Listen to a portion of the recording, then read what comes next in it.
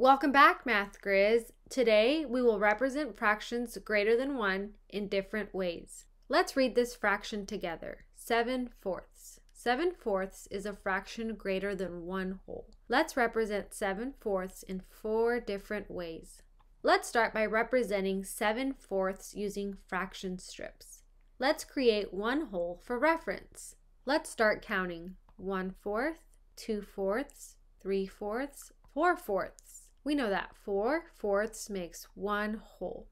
Let's keep going because we need 7/4. 5/4, 6/4, 7/4. We notice that 7/4 makes 1 whole and 3/4 of another whole. So we can represent 7/4 as a mixed number. We know we have 4/4, which makes 1 whole, and we have 1, 2, 3/4 of another whole. So we can say that 7/4 is the same thing as 1 and 3/4. Let's use a pie model. Remember, we have 7/4. Let's make a pie with 4 equal parts. Let's count. 1/4, 2/4, 3/4, 4/4 makes 1 whole pie. And we need 7/4. Let's keep counting. 5/4, 6/4, 7/4. We notice that 7/4 makes 1 whole and 3 more fourths. So 1 and 1, 2, 3/4 of another whole. Let's use a number line to show 7/4.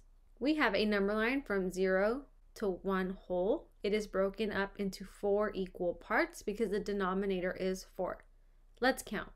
1/4, 2/4, 3/4. 1 whole would be 4/4, which would be this whole here and this whole here. Now, from 1 to 2 wholes, it is broken up into 1, 2, 3, 4 equal parts because we're working with fourths. Now, we can say 1 and 1/4, 1 and 2/4, 1 and 3/4, or we can say 4/4, 5/4, 6/4, 7/4.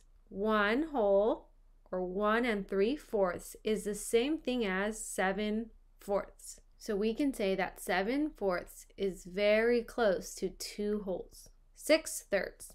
6/3 is a fraction greater than 1. Let's use fraction strips to model 6/3. Let's make a whole for reference. Let's count. 1/3, 2/3, 3/3 makes 1 whole. We need 6/3. Let's keep counting. 4/3, 5/3, 6/3. 6/3 makes 1, 2 wholes. So we can say that 6/3 is the same thing as the whole number 2. Now let's use a pie model to represent 6/3. We need a pie with 3 equal parts because the denominator is 3. Let's count. 1/3, 2/3, 3/3. 3/3 makes 1 whole pie. We need another pie. Let's keep adding a third. 3/3, 4/3, 5/3, 6/3. 6/3 makes 1, 2 wholes. Let's use a number line to show 6/3. We notice this number line has 0 to 1 whole. Let's count how many spaces between 0 to 1. 1, 2, 3. 3 equal parts or spaces between 0 and 1 whole. Let's count.